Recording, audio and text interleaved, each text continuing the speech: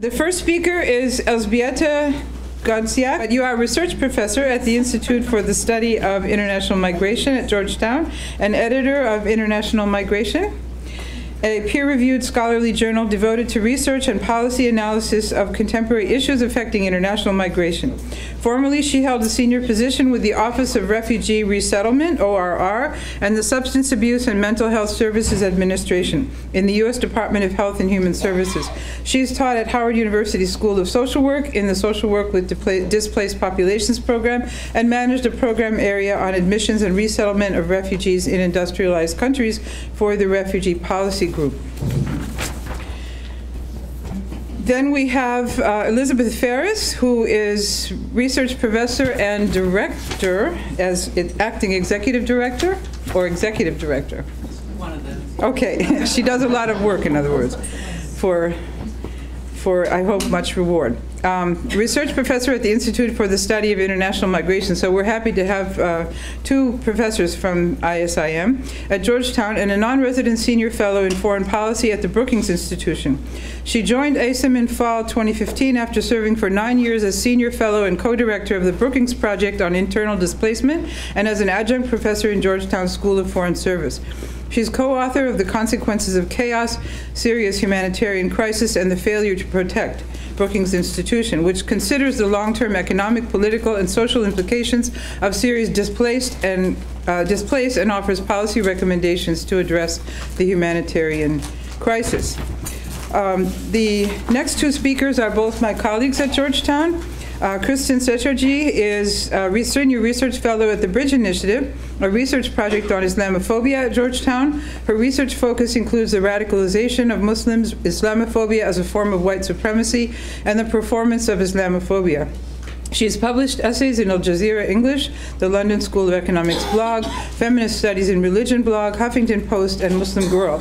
She's been featured in Reuters and on CBS Evening News and WIPR's, NPR's Baltimore affiliate. She received her graduate degree from American University in Ethics, Peace, and Global Affairs. My colleague Azza Al-Tiraifi, who is events manager of this, as I am outreach coordinator, she joined the CCAS events as events coordinator in January 2017 and brings to her position over 4 years of experience in event planning and communication and advanced fluency in modern standard Arabic and the Sudanese, Arabian, Egyptian, and Levantine dialects. She also does simultaneous translation on the fly. Mrs. Al-Tiraifi is a graduate of American University School of Public Affairs with a BA in Law and Society. She's interned at Al Jazeera English, served on the steering committee of the Muslim Anti-Racism Collaborative, and interned for Green Door Behavioral Health, DC's second largest nonprofit. Her research interests include legal theory, philosophy, Afro-Arab identity, and media studies. So please convene the panel.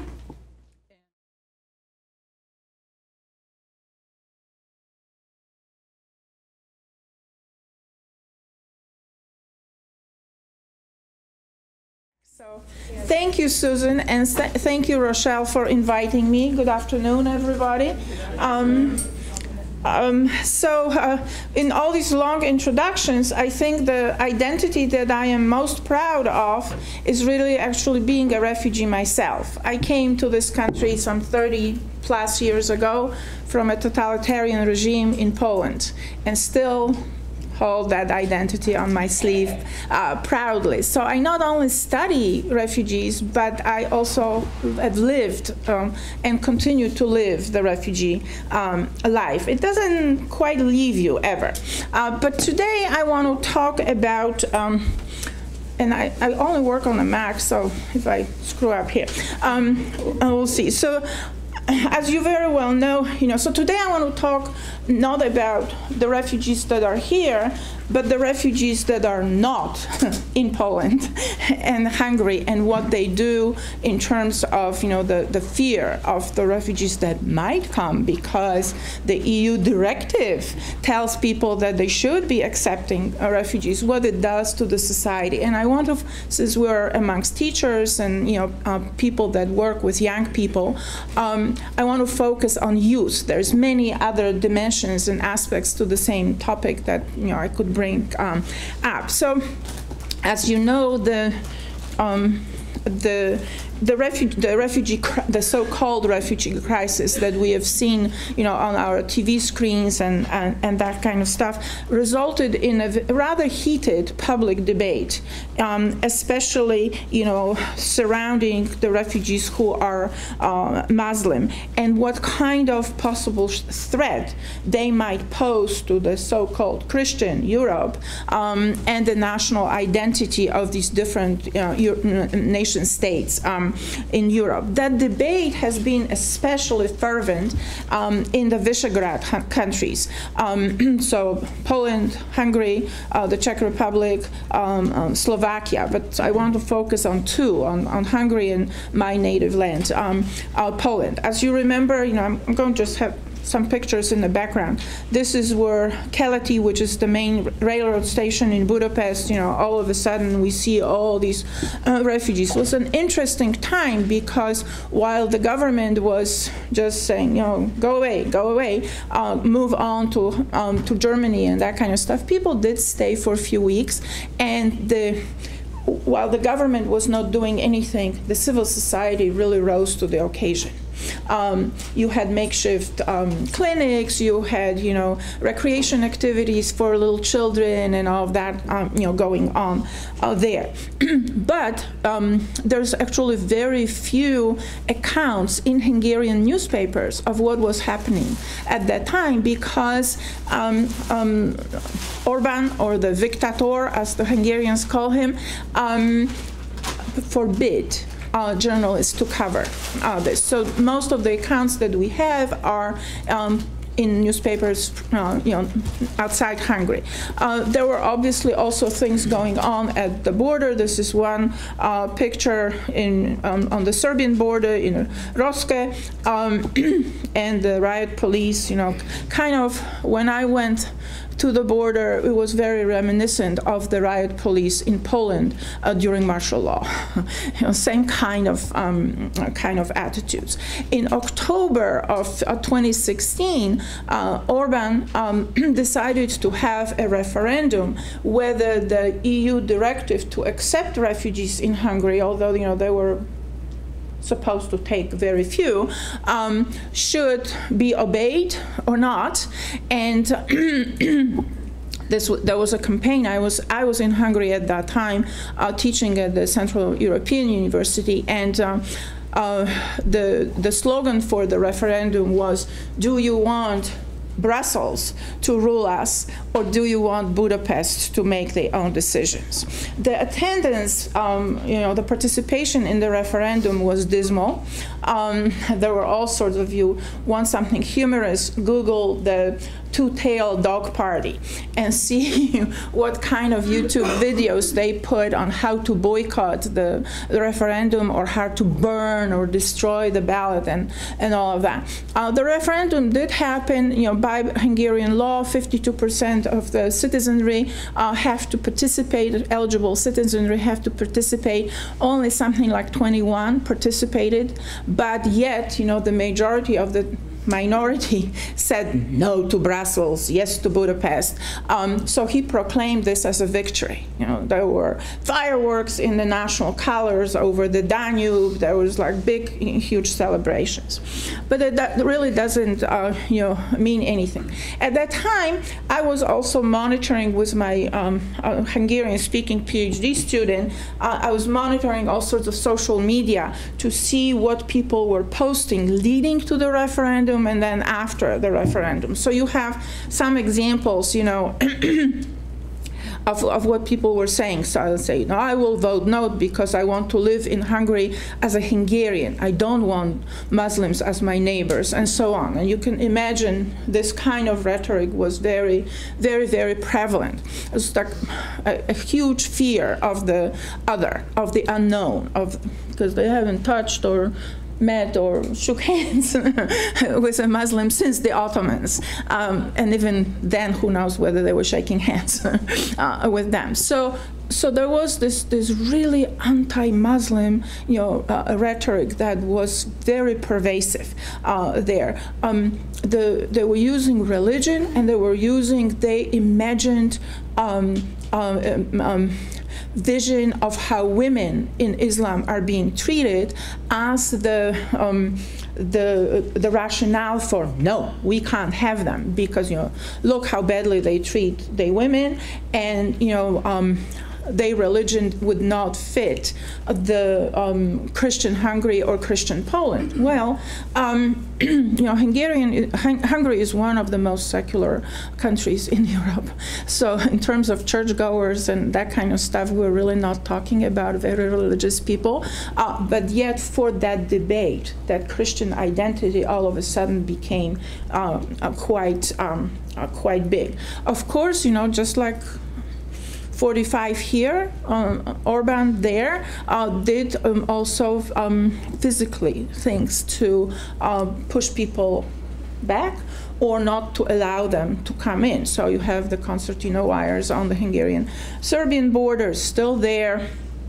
And this is my favorite.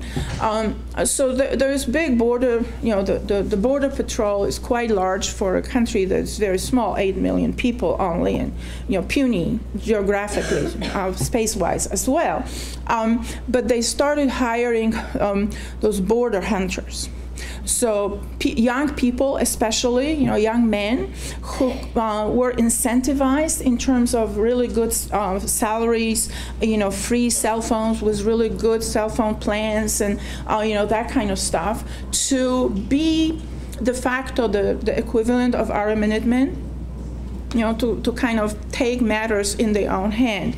Although, unlike the Minutemen, they are sanctioned by the government, but they are not, you know, people that rose in the ranks of law enforcement or the military or anything like that.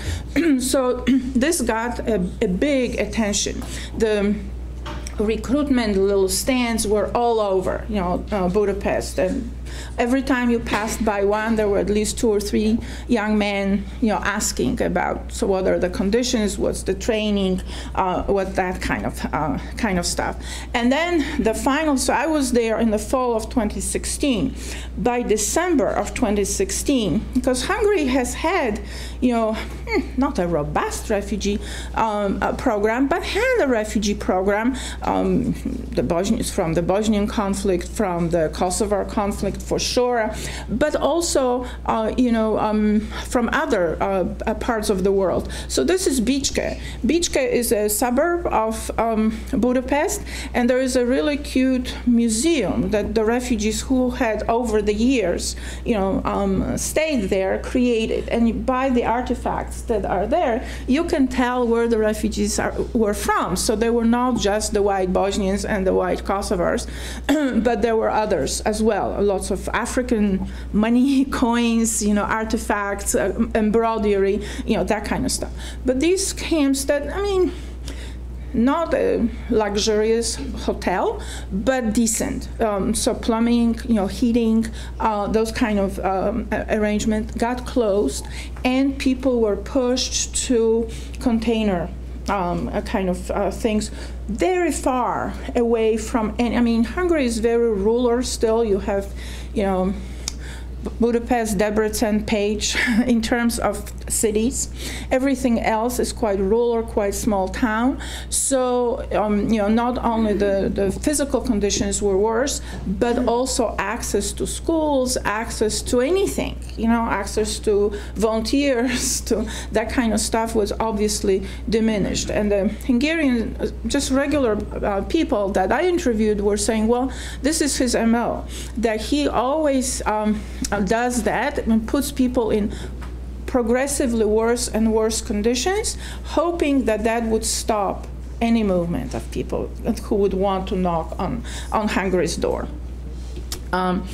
Since we're talking about youth, you know, the part that, to be very honest, both in Hungary and in Poland, that surprised me the most when I started looking at this was that, you know, as a person with a gray hair, I thought, okay, so older people are more conservative, right? We are set in our ways, and maybe maybe amongst the older people there would be more anti-immigrant and anti-refugee sentiments, but it was quite the opposite amongst very, very young people. So this is a survey done by a German foundation that looked at 15 to 24-year-olds in several European countries, and you can see, you know, Hungary is here. So 3/4 of young Hungarians and 3/4 of young Poles say no to refugees. They have not looked in this survey at the other demographic characteristics, so like levels of education and that kind of stuff. From my interviews, it transpires that most of the people that would be, you know, represented by this, most of the people that take to the streets with all these national symbols are people who barely finish high schools and or college dropouts. So not extremely high educated people, because then you have, you know, among the 25% or the 27% in both countries, university students, PhD students that actually start pro-refugee kind of programs and try to do some advocacy and that kind of stuff. Here's another one, because the whole, during the referendum in Hungary, but also in Poland, the issue of security, and you very well know that, you know, we are securitizing migration more and more and thinking that anybody that is from somewhere else and moves across international borders poses a threat to national security. So this was the question, and you can see that there is, you know, the green ones are the green bars are the ones we're interested in here. They do agree, so 60%, 70%, you know, people agree that yes, refugees would pose a threat to security. And of course, in neither countries, any terrorist attacks happened. You know, not that there are terrorists among refugees, but even if you went with this kind of silly logic, well, nothing happened. So why are you so afraid? You know, that my husband, who speaks and reads Hungarian newspapers, as we were driving here, he was saying, you know, the front page of the Budapest newspaper today says that Hungary is the safest country in the world because they've close the doors. So we're really talking, you know, because I posed the question to many of the people that I interviewed. I said, okay, if there was a larger diversity of refugees, you know, Muslim and Christian and Buddhist and, I mean, you name it, would the attitudes be different? And some people said, probably.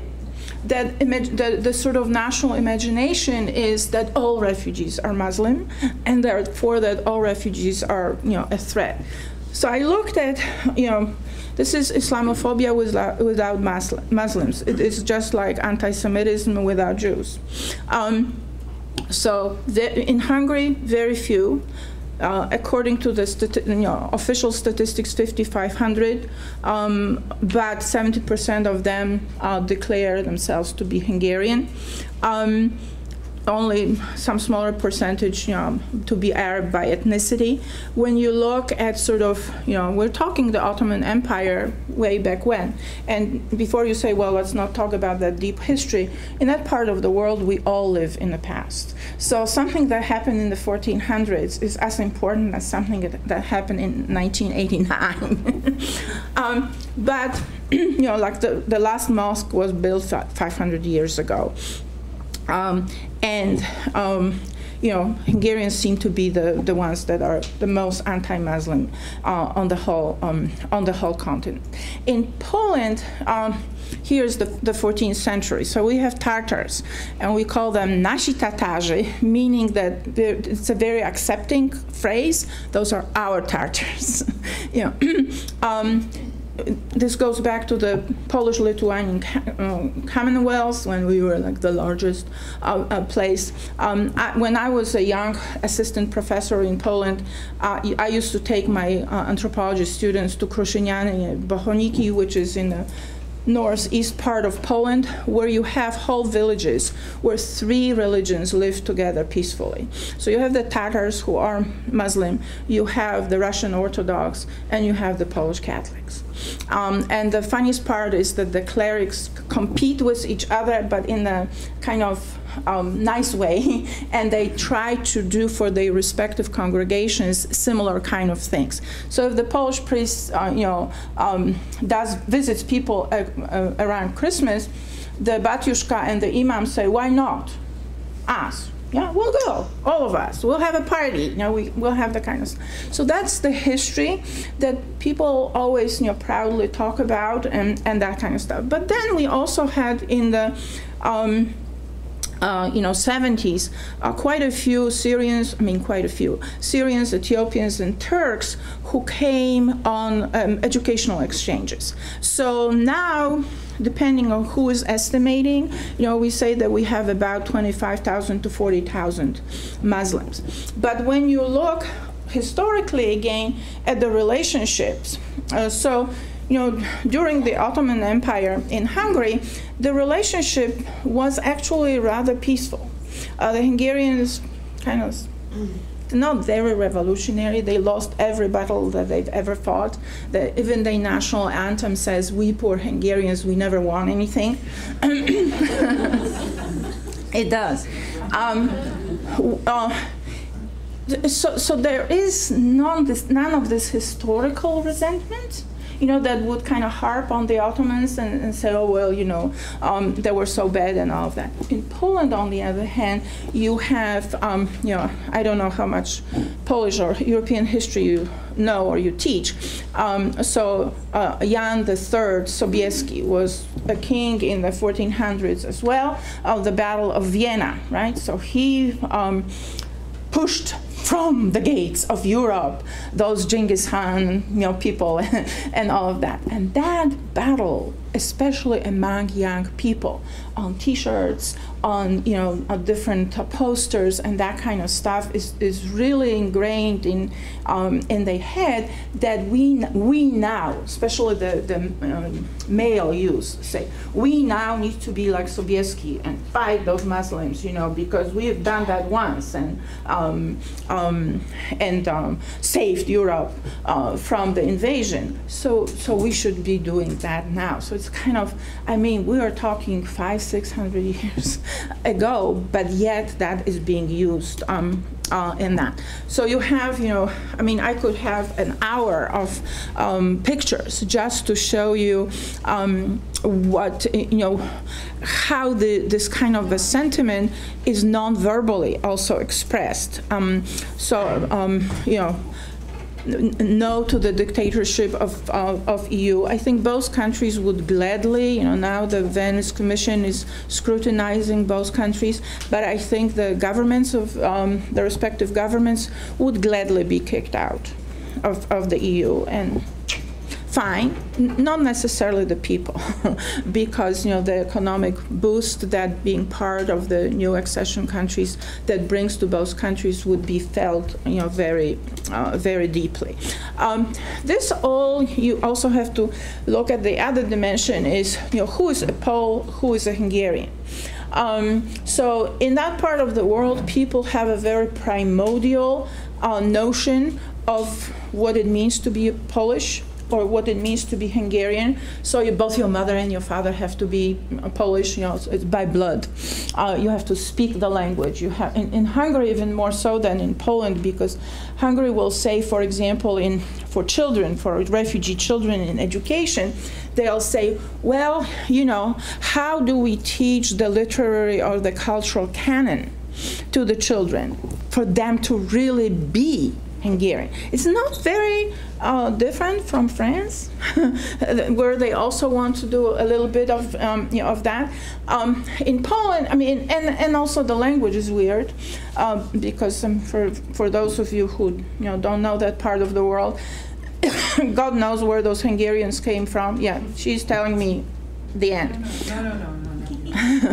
Zero. I only see big zero. And they're also saying, well, who in their right mind would want to learn this weird language that only 8 million people speak, and that is so very different from anything else. So it is apparently, related a little bit to Finnish, and then more distantly to Korean. Okay, so weird. My husband speaks it. He speaks two the most useless languages outside English, Navajo and Hungarian. Where can you get with that? But here, this is a flag. This is not a contemporary Hungarian flag.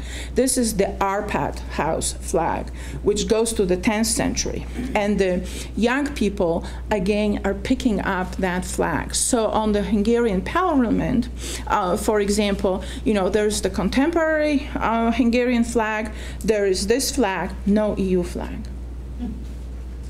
Although, still part of the EU. Poland, the same. You have these very young people doing all sorts of demonstrations, not per se against immigrants, but immigration is always, part of it. So this says Poland for Poles, Poles for Poland only. And if you think about the definition, there's a very cool and very famous Polish citizen who is originally from Senegal. He speaks better Polish than I do, and he always says, what about my daughters? That's the only place they know. This is the only language they speak. They speak French, but they speak French as a second language. It's not a language that they speak at home and that kind of stuff. So am I not Polish? I have the passport to show it. And I was on a panel with him, and the audience was saying, well, you are a citizen of Poland, but you are not Polish. Okay, so you can maybe become by law a part of the society, but you're really not ours, not nasz at all. I don't have the time here, but the youth activities, the marches, the display of all these kind of slogans are also very much endorsed by the Polish Church. As I said, Hungary is quite secular, but the Hungarian Reformed Church is now looking to the Polish Catholic Church and saying, well, we should be supporting our youth as well in these kind of things. So there is this schism in the Polish Church where some of the members of the episcopate, which is the highest part, will say, no, we should really listen to Pope Frank, right? Because he reminds us about welcoming the stranger and all of that. But others will say no. So they will invite, for example, to Mass and bless it. When I talk to my old relatives, my uncle who is almost 90, he said, oh, this is like during the war. That they'll bless a very nationalistic, neo-Nazi kind of an organization and allow them to bring their flags, and they come in the uniforms that are very brown, like the Hitlerjugend. It's the same kind of color and that kind of stuff. So you have the tension also within the church. In both countries, in Polish we say, zapomniał wół, jak cielęciem był. The bull has forgotten when it was a calf, a little calf, right? So here, 1956, when Hungarians in this country, we airlifted 32,000 Hungarians, mainly students and highly skilled professionals, members of the scientific circles. It was the American Academy of Sciences that was actually the resettlement organization, if you didn't know of that. And we never heard about these people because they were matched one-to-one with mentors, in the same professions and that kind of stuff. This is my favorite one, because this is Polish refugees during World War II in Iran, where Iran accepted, and it's a Muslim country, right, accepted about 40 to 50,000. It was war, so nobody was counting. I suspect that maybe there were even more. And somehow people who live in the history, in the past, on one hand, selectively forget certain parts of history. And I have just one more. This is one of those Newsweeky kind of magazines, So what it says is the Muslim rape of Europe, right? And shows this blue-eyed, blonde, stereotypical. Not all Polish women have blonde hair either. Woman with the arms. This happened right after the alleged attacks in German cities on, remember the Christmas, kind of thing, and who knows who it really was, and that kind of stuff. So here you're using women, the gender, with religion, right? So the Muslim women are so poor because they're so oppressed, and we should just help them. But we cannot get the Muslim men here because look what they're going to do to our women. This all in the context of, in both countries, where gender issues down the drain. So, right now, Poland is going to mimic El Salvador, and we will have the most severe anti-abortion laws that both a woman who has a miscarriage and the doctor who perhaps performed a DNC after she had the miscarriage can end up in jail. So you are criticizing some other part of the world or a religion for maltreatment of they women, but yeah, we are doing so great by our women, right? The Polish, the current ruling party also voted against passing a legislation on domestic violence because that will eradicate the traditional Polish family. Thank you.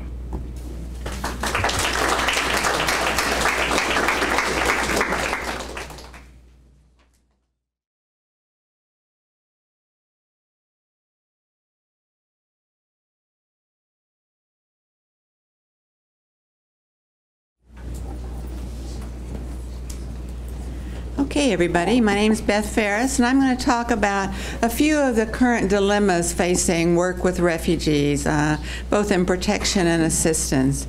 But Elzbieta, I was in Tanzania a couple of weeks ago, and there they were very proud of the fact that they welcomed Polish refugees during World War II, and there's a Polish cemetery in Dar es Salaam for Polish refugees. It's amazing how dispersed people can become. But desperate people do desperate things and make journeys that don't make a lot of sense in a rational world. I think first of all, the growing number of refugees is a sign that there's something terribly wrong with our world. People don't leave their homes and communities at the drop of a hat. They leave when they're forced to, whether it's staying within the country or crossing an international border. So as we look at the relationship between humanitarian dilemmas and what we heard earlier this morning about the lack of political solutions to too many crises in the world, the relationship is very clear. We see the situation of children. That little boy has written on his chest, "Syrian kids, not animals," which was taken on a boat. This is a scene from Bulgaria in 2013 where you had refugee camps again appearing in Europe. We saw, some of us saw a film over lunch showing the plight of Syrian refugees and many others who are literally walking across Europe in search of protection. And then we have long-term refugee crises that don't hear much about them. They're not in the news, but the number of refugees who are living year after year in displacement, often in appalling conditions, in conditions where there's very little hope. And everywhere around the world, borders are closing. This is a scene on the Turkish-Syrian border of Syrians trying to escape to get into Turkey as the violence escalated. And today, all of the borders bordering Syria are virtually closed. Syrians are trapped inside the country. If you look around the Turkish-Syrian border, you see thousands, tens of thousands, perhaps hundreds of thousands of Syrians living in makeshift camps because they are not allowed to enter. Both Jordan and Lebanon closed their borders earlier. And so, we think about refugees. Being a refugee is a terrible thing. You talk to any refugee, and it is a terrible thing to be a refugee.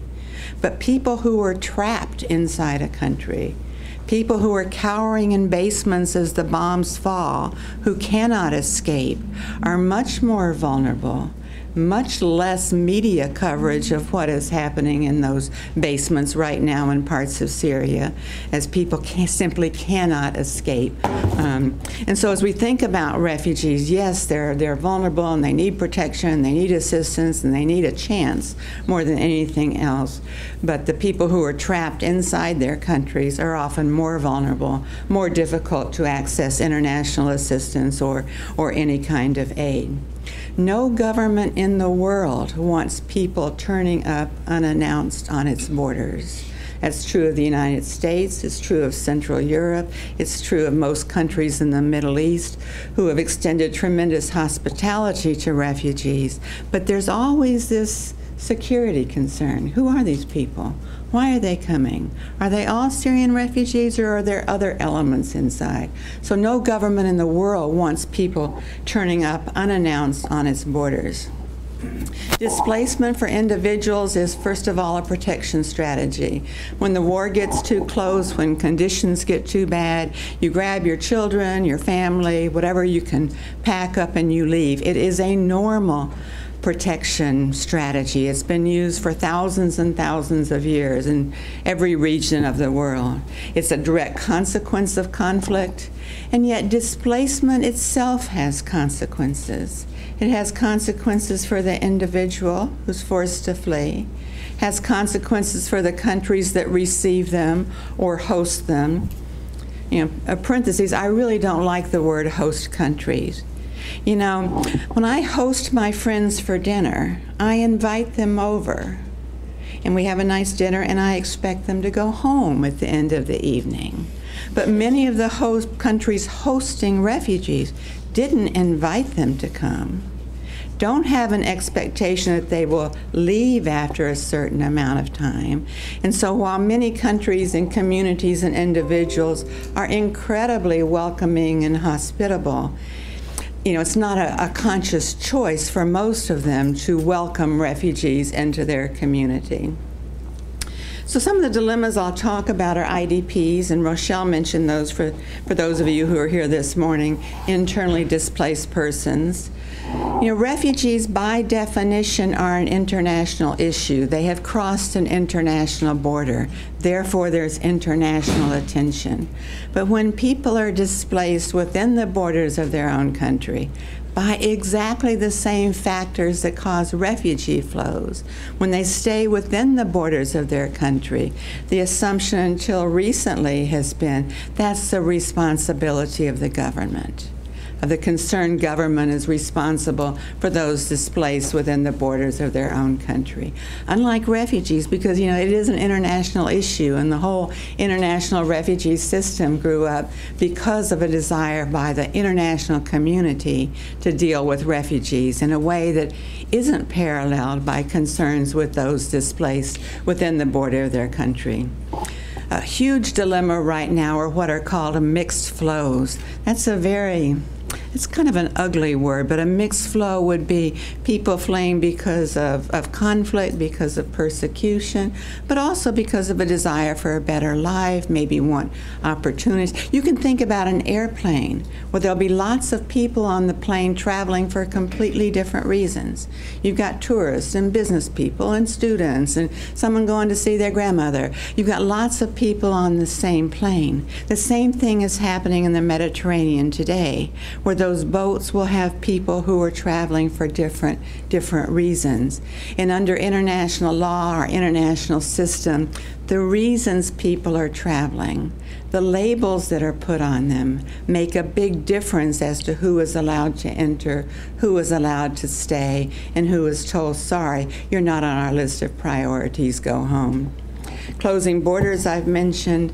You know, we have a stereotypical image of refugees as living in camps. And maybe almost half of the world's refugees do live in camps. But most of the world's refugees and most of the world's internally displaced persons are not living in camps. They're living dispersed in urban communities or small towns or on the margins of big cities.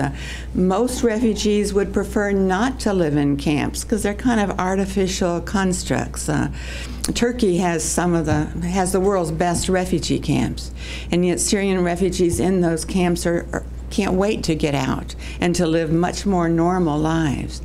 But in camps, there's some accountability. You don't have famines in refugee camps because somebody's in charge. There's always some kind of health care. There's always some kind of primary education. But for people dispersed around the country in our urban centers, there's nobody in charge, if you will. Nobody to make sure that school-age children are in school or that pregnant women have access to prenatal care because they're in the community. And oftentimes refugees living dispersed in communities don't want to be identified. They like being anonymous. It's a source of protection to blend in, don't draw attention to ourselves. And yet the visibility of refugee camps is striking. Zatari, one of the largest refugee camps in the Middle East with over 100,000 Syrian refugees in Jordan, has become a media destination. The first time I went was in 2013 with a UN group. We arrived at 9 a.m. We were group number 28 to arrive that morning. There were Korean filmmakers and Swedish parliamentarians and all kinds of groups seen. And it was easy to see refugees when you can go to a camp. It isn't so easy when they're dispersed in the population. So though camps have lots of disadvantages, they do have the advantage of drawing attention to the presence of refugees. And then also, as Rochelle mentioned this morning, the dilemma of protracted displacement. You know, the media coverage is very fickle. International attention is fleeting.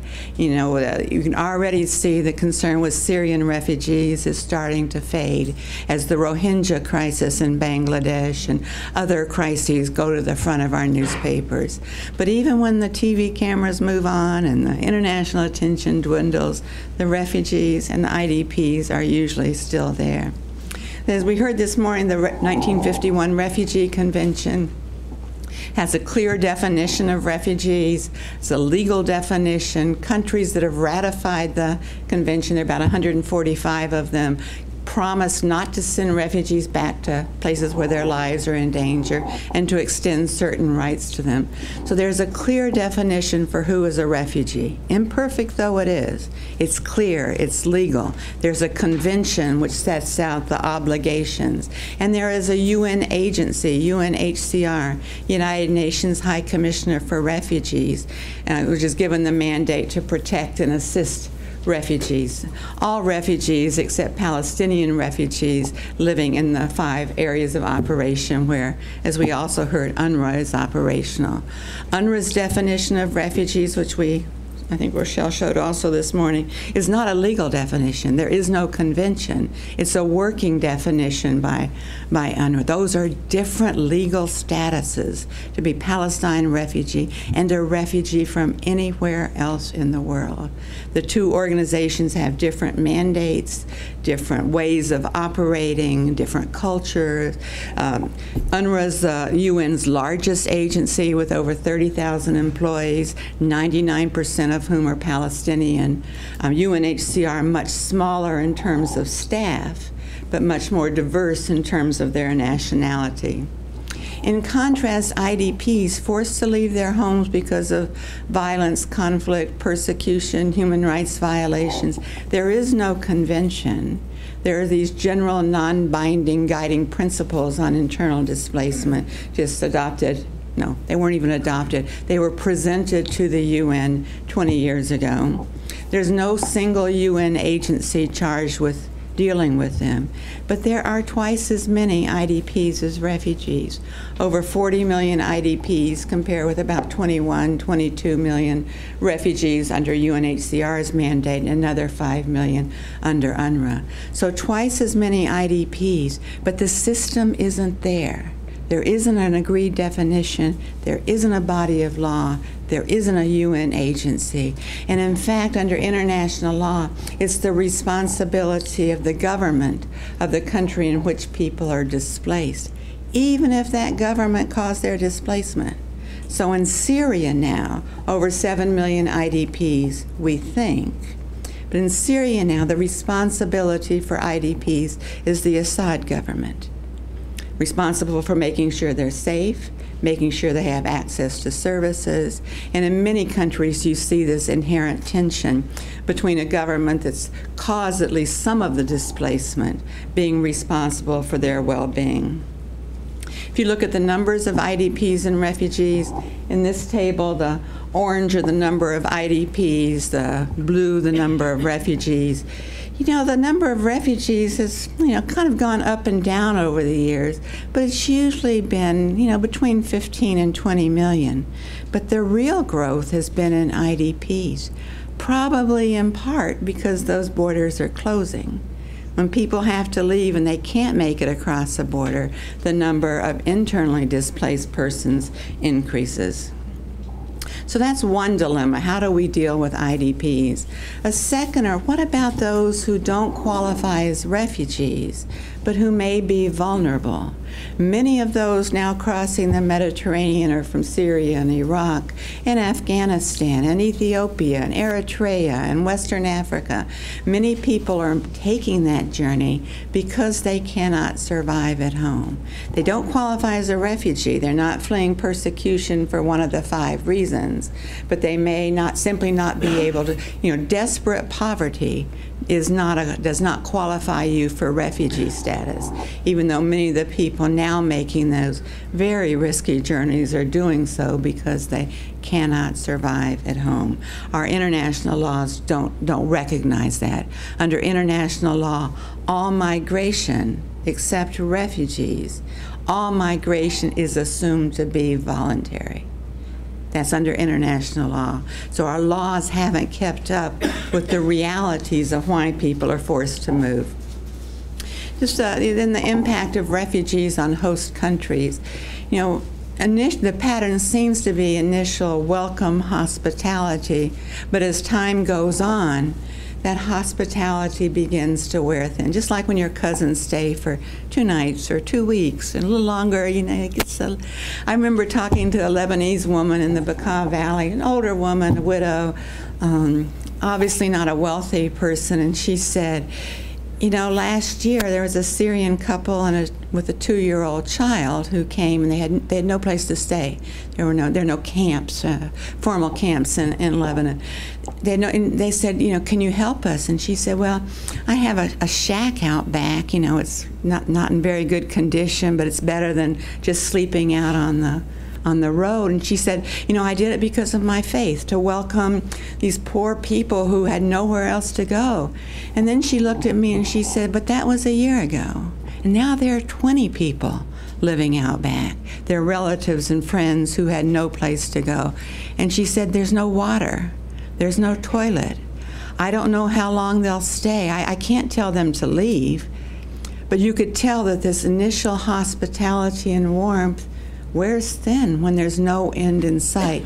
And that you see in almost, every refugee situation.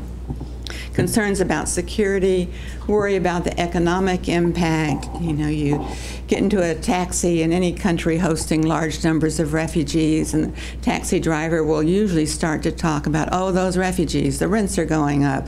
My cousin couldn't get into the hospital because the refugees were there. A lot of concerns at that popular level about the impact of refugees. Although governments rarely emphasize the positive contributions. We hear a lot about the costs of refugees, but there are clear economic winners for those who benefit from the presence of refugees, and especially when there's a lot of humanitarian aid pouring into the country. That is an economic stimulus for the economy. Then there's concern about the political impact, the social impact, concerns about having large numbers of foreigners in the country, particularly when they don't have legal status. I mentioned camps. This is a picture of Zatari. This is an informal settlement also in Lebanon, so euphemistically called informal settlement. There aren't formal camps for Syrian refugees. Most are living either with relatives, friends, those with money renting apartments, those without living under tarps or cardboard boxes. Protracted displacement, I think probably every refugee in the world thinks it's going to be temporary. Let me just get out of the country for a little while until things calm down. But the typical pattern is that it lasts for years and years. The statistics are a little little difficult, but we think that the average refugee situation lasts between 15 and 20 years. Palestinians, of course, much longer. That's a long time to be in limbo when you don't know, will I be able to go home? If so, when? And maybe just to say a word about education, which becomes particularly important in these protracted situations. And this is from the UNHCR UNESCO report 2 years ago.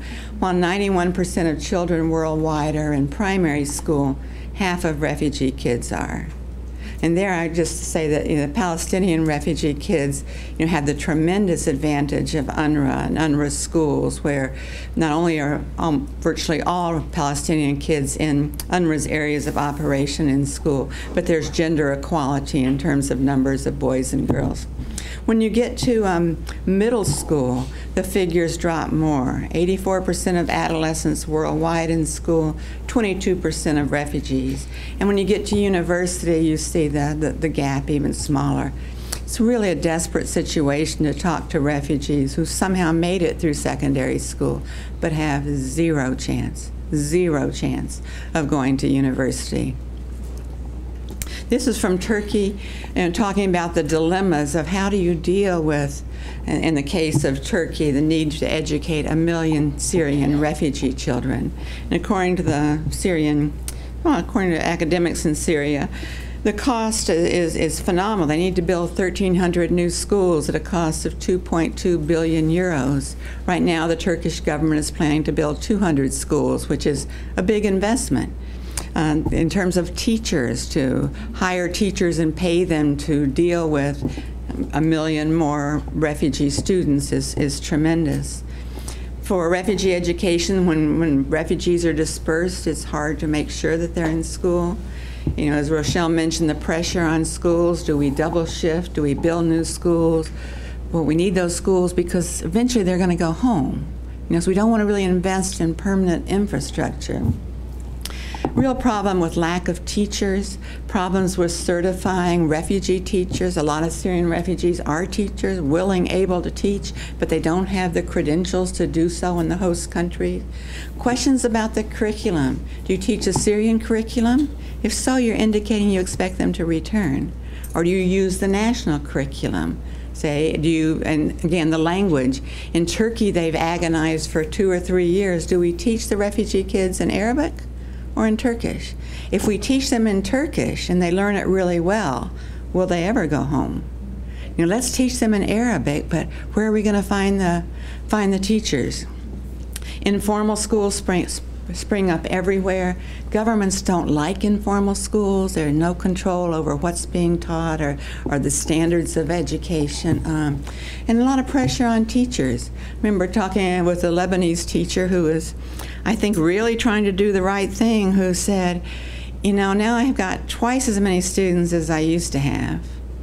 My language of instruction is English and French. The kids speak Arabic, so I'm constantly translating for them. They're traumatized, so they're acting out and they're crying and they're being bullied by Lebanese kids, and there are twice as many students. And she said, and I don't get paid a penny more. I want to do the right thing, but this is really hard. And the Lebanese parents are really concerned that their kids are being shortchanged. So it's a dilemma all the way around. And for kids, most Syrian refugee kids and most refugee kids generally, they've been out of school for a couple of years or maybe longer. Do you know what it's like for a 14-year-old to go into a second grade class? So there are all kinds of problems facing the children and so on. And maybe just to end with the last dilemma also that Rochelle mentioned, is that humanitarian crises don't have humanitarian solutions. When the international community can't resolve a conflict from Syria, then giving humanitarian assistance is maybe a guilt reliever. Oh, we can't stop the war, but at least we can give money for refugees. We can give more humanitarian aid. But humanitarian aid over the long term is no solution. The only solution for places like Syria or South Sudan or Myanmar is to resolve the crisis that displaced people in the first place. Anyway, sorry to be so depressing, but thank you.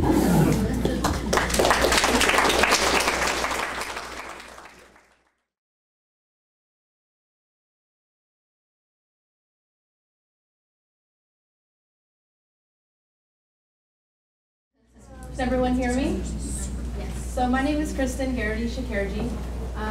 Thank you so much for all being here today. It's really exciting to be on this panel, and thank you to all the organizers and the hosts for convening this important event. Just a quick clarification in my bio before we start. I don't focus on the radicalization of Muslims. I focus on the racialization of Muslims. I just want to be really clear because there's a lot of problematics with using a word such as radicalization. And I'm here with my colleague and good friend, Azza Al-Tiraifi, and together we're going to be talking about an essay that we recently published in Al Jazeera last month on the topic of U.S. immigration history, and really kind of anchoring and framing that history with a rigorous analysis of what we argue are co-foundational frameworks of not only white supremacy, but thank you, but of ableism as well. So analysis of race, also of ability and disability. And we, of course, will go through and define these terms. But until we do that, I just wanted to give you a brief sense of what we attempted to accomplish with our essay and what we hope to analyze here and provide for you all today, so that when you leave and go back to your classrooms and educating formative young minds, you have a good sense of perhaps how to address immigration and the history of immigration in such a way that is really mindful and comprehensive of not only race but also ability and disability. So 3 things that I think we would really like for you all to leave here today. So as I mentioned just now, we would really like you to leave here with a really good anchoring of U.S. immigration history as a component of race and of ability and disability. So we're going to repeat this a lot because we want to make sure we're really comfortable with that kind of language. We also want to make sure that you all leave here with a good sense of how past immigration policies, or perhaps actually not so past immigration policies and proto-immigration policies of Indian removal and slavery, what they have to do with current immigration policies today. They're very structurally linked and intertwined and interwoven, and we need to make sure we have a really rigorous understanding of how all of these policies and proto-immigration policies are connected. And then, of course, something else we hope that you will leave here with today is being able to identify really ableist language and discourses that are used in the way that we talk about immigration and immigrants today. I think we have a pretty good understanding of how race and racism comes up in how we talk about immigrants and immigration. Our current president in particular makes that quite easy. Just last month, he referred to immigration from certain countries as shithole countries. So he's making it quite easy to identify the racism. And I think a lot of us perhaps aren't quite as familiar with the ability and disability component of that discourse. So I just wanted to kind of read, get a sense of the room and see where we're all at in terms of our knowledge of past immigration policies. So by show of hands, if you don't mind, and it's totally optional. So many of us are quite aware of immigration quotas in the past based on nationality, based on national origin. In particular, we all are pretty familiar with a ban on Chinese nationality of the Asiatic barred zone. But what came before national origin quotas? By show of hands, who here has heard of bans on people who were deemed to be idiots and imbeciles? Okay, not too many of us. What about bans on people who were identified to be feeble-minded and perverts? About sterilization. Banned, so they weren't permitted entry to the U.S. Right. So that's about 5 of us in this room here. So, and we address this very rigorously in our essays. We encourage everyone to read it. There's no paywall. What about in terms of, we're hearing a lot of conversations today about Muslim bans, and this really kind of started in January 2017 with the signing of an executive order by the president banning immigration from 7 Muslim-majority countries, as well as refugees. But who all is familiar with a previous policy called NSEERS, which stands for the National Security Entry-Exit Registration System? Okay, so maybe about 10 or so of us. So this was a policy that was enacted in 2002, yes, right after 9/11, in 2002, that banned Muslim males from 24 Muslim majority countries, and it resulted in the deportation of approximately 13,000 Muslim males. And the law for this policy wasn't taken off the books until December 2016. So there has been a registration system already. And then lastly, who here has heard of bans on gay people coming into this country? Okay, just a few of us. What about bans on people who are HIV positive? A little bit more, okay. So these bans were only lifted within the past 3 decades. The ban on gay people was lifted in 1990, and the ban on people who are HIV positive wasn't lifted until 2009. But then we had a waiver program in the refugee program for people with HIV and AIDS, so we have to be cognizant of that. Okay, great, no, thank you. So shifting then to kind of analyzing discourse, and especially ableist discourse, just wanted to kind of familiarize ourselves with the language that we're using, and we're gonna make this really conversational. So we talk about things about current immigration policies today, like DACA, Deferred Action for Childhood Arrivals, for TPS, Temporary Protected Status, for issues concerning diversity visas, family-based reunification policies, otherwise rather derisively referred to as chain migration, and Muslim bans. What's some of the language that we're using that is quite ableist, in fact? We hear things like, how much will DACA recipients benefit the economy? How much will they contribute? What is their financial worth for the economy? Or conversely, how costly will be deportation? How much will that impact our economy? Are people with TPS, or are people who are trying to get into this country, are they highly skilled? Are they bringing in things that will be really beneficial to the economy? Are these people who are really educated? Are they, do they speak English well? Will they provide financially for their family? Will they be dependent on the system? And in particular, last month, when we had the State of the Union by President Trump, he talked about 4 pillars for his immigration reform. And I just kind of wanted to read briefly in full one of the items that he mentioned in one of the pillars in this immigration reform that he's been putting forward, which in particular affects his desire to end the visa lottery, the diversity visa lottery. And he said, "It is time to begin moving towards a merit-based immigration system, one that admits people who are skilled, who want to work, who will contribute to our society, and who will love and respect our country." So again, we're tying admissibility somehow to productivity and to ability and to a lack of threat, to a lack of deviancy in some way, shape, or form. And so when we're hearing these things, let's make sure that we are able to address and identify the subtext, particularly the racial and racist subtext, as well as the ableist subtext. And I think this would be a good time to perhaps jump into the definitions. Yes, so what Kristin is painting a picture of here, and what I'd like us to frame our conversation around, is an understanding that historically within the United States in particular, but also in other parts of the world, conversations on both sides of immigration policy debates have always been deeply rooted in prevailing notions and understandings of disability, of later on what would become eugenics. And so in order to really grapple with what's happening today, it is imperative then that we not just talk about immigration as these policies that are set in place, looking at, Rochelle spoke a lot about the kind of racial constructions and how that's informed policies.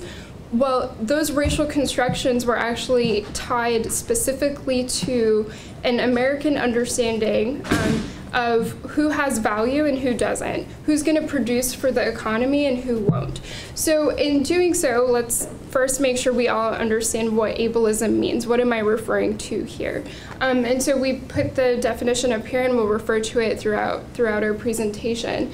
But it's the oppression, prejudice, stereotyping, or discrimination against disabled people on the basis of actual or presumed disability.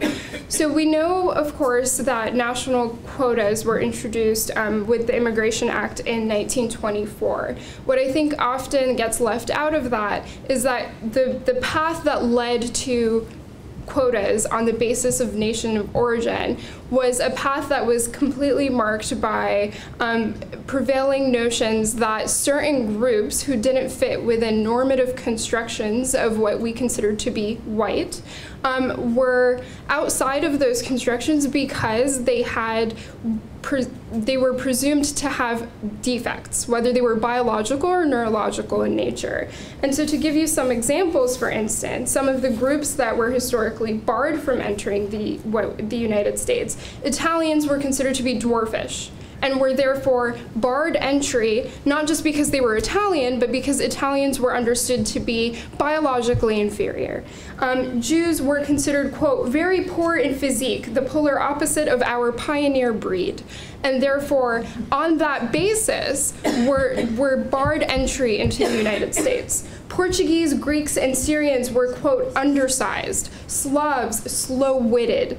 So there's this characterization that certain groups that fit outside of this normative construction of whiteness, and I'll get into that, are defective in some way. And so we understand, I think a lot of us, eugenics to be primarily something that was accomplished through forced sterilization and mass sterilization of people who were undesirables. Well, a key component of eugenics is actually bar people from entering in the first place. Don't let people who were associated with having these biological or neurological perceived defects from ever coming into the United States, ever attaining citizenship. Because if you do so, then you can maintain this quote-unquote pioneer breed, and you can continue to ensure that the fundamental quality of the United States, as it was envisioned, would not change and would not be threatened by this influx of people. And so it is really then primary to all immigration debates to have this understanding of who do we want. So we hear often President Trump talking about merit-based immigration, right? And he's like, we have to change this to a merit-based policy so that we're only bringing in the good folks.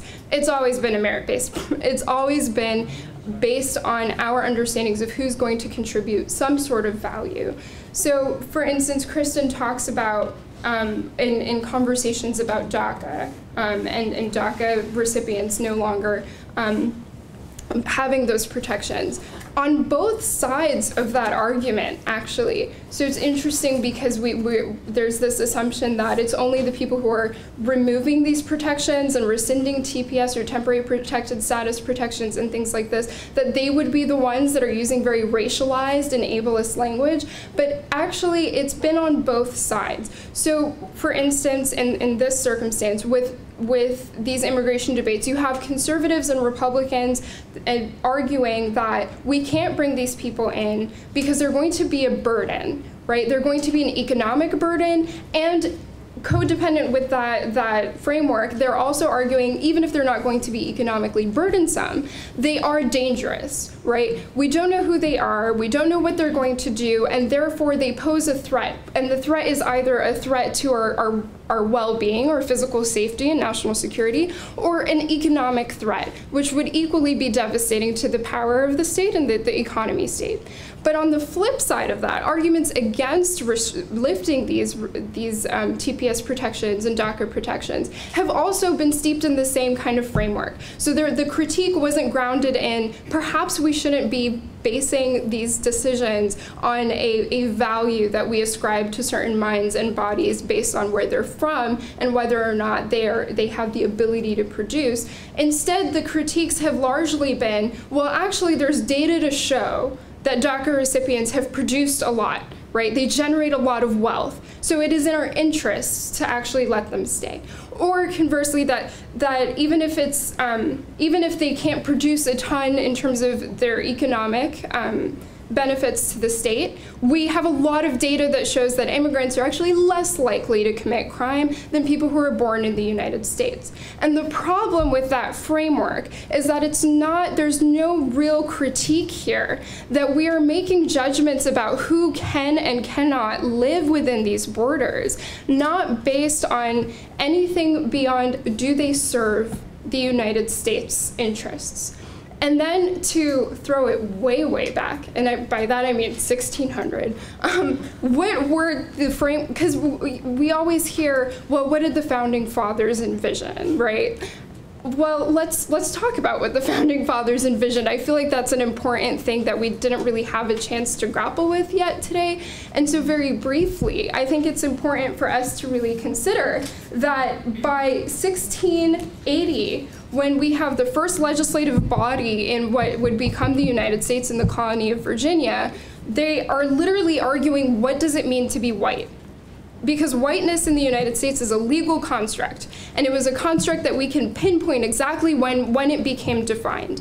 And so what happened was citizenship became tied from that period onwards to a particular normative construction of who would be white. And that construction changed over time in the sense of who could argue that they were white and who couldn't.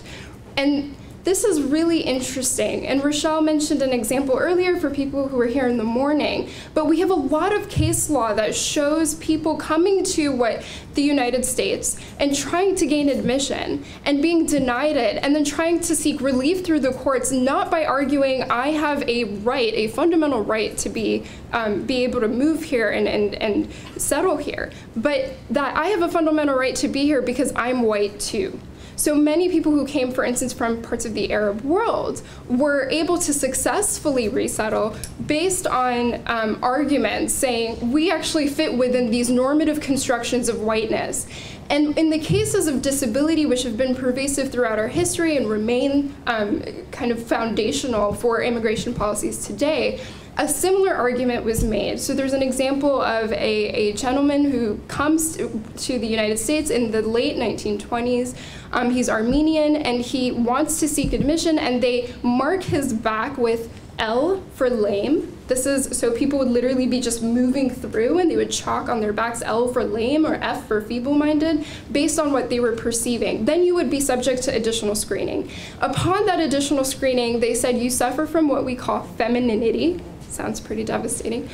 So he suffered from femininity, and they made this designation and said on that basis you can't live within the United States.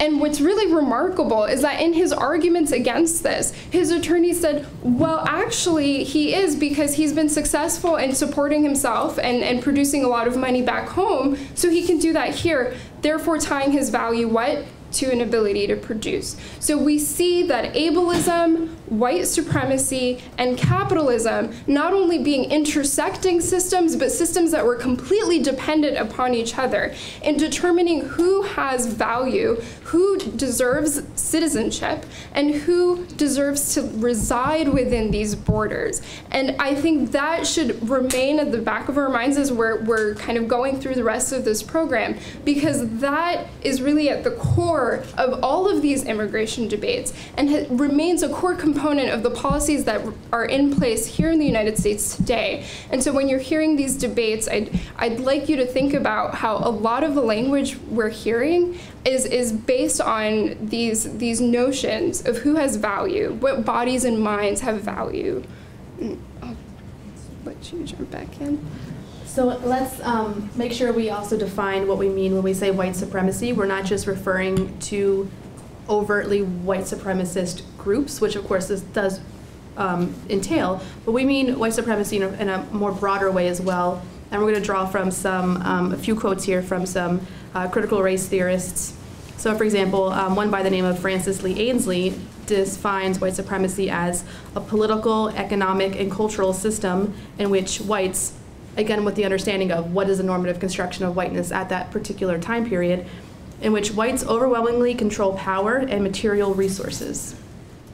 Another scholar by the name of Robin DiAngelo has argued that white supremacy defines white people as the norm or the standard for human, and people of color as an inherent deviation from that norm. So perhaps we could begin to hear that the way that race and ability or disability is really kind of tied and constructed in there together, because how when we're understanding deviation, a racial deviation, there's something also constructed in there about ability and also threat and perversion somehow. And we have a few pictures that we wanted to go through. Just to give you a sense. Did you want to do this one? Sure. So this image actually shows immigration officials that were conducting very invasive medical examinations of Chinese boys that were being detained. And the way in which they did this was based on some prevailing notions of kind of scientific racism that was accepted as good science, right? And so you see he's examining the young man's head. I know a lot of us use the term lowbrow. That's a eugenics term, right? Certain racial groups were considered to be quote unquote lowbrow, as showing that they had less capacity for cognitive and neurological ability, and therefore were seen as defective. And this was a way in which they determined whether or not people could be allowed entry to the US. Sure. So this is an image here of kind of the blueprints and the layout of what was called the psychopathic ward at Ellis Island. And this was a ward where we see here in the image description. I'm just going to stand up because I'm all contorting. So what we're seeing here is this construction of a facility that was built in 1906 and 1907 that was built in order to observe and to treat immigrants deemed imbeciles, epileptics, feeble-minded, and insane. Those who they weren't quite sure should be admitted entry into the United States until perhaps they were observed and treated, or for those who they were deemed inadmissible and would be shortly returned. So we've been using the terms idiot, imbecile, feeble-minded. All of these categorizations were categorizations coming out of the eugenics movement that also is the time in which we see the development of what's called mental age theory. And so these designations were tied to things like phrenology and other notions that sought to ascribe a person's cognitive ability based on physical and other characteristics. So you see in these images 4 different men and a young boy, each of whom were stamped with that categorization. So in the upper left, for instance, he was categorized as a low-grade imbecile. In the right, I believe a low moron, a high-grade imbecile to the bottom, and then a constitutional inferior low moron. And I want to really point out here that this is also at a time in which the United States Supreme Court upheld sterilization laws, with Supreme Court Justice Oliver Wendell Holmes saying, quote, 3 generations of imbeciles is enough. And this was seen as foundational and in our immigration policies because there was this fear that the fundamental quality of the country and the people who inhabit it would be threatened by people who were designated as inferior psychologically.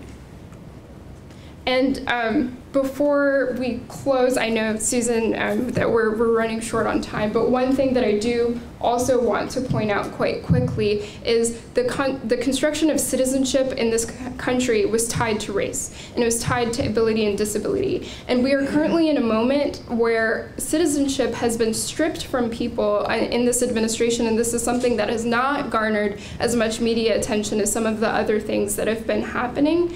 And I want to tie this into a conversation on immigration and migration because these designations of who have value also mean who has the ability to seek relief through these legal structures in this country, and who cannot. And so a lot of the people who are disabled and do make it into the United States are currently disproportionately represented in immigration detention. And what that means is in immigration detention, people who are held there are not entitled to the same legal protections that criminal defendants are, who are citizens of this country.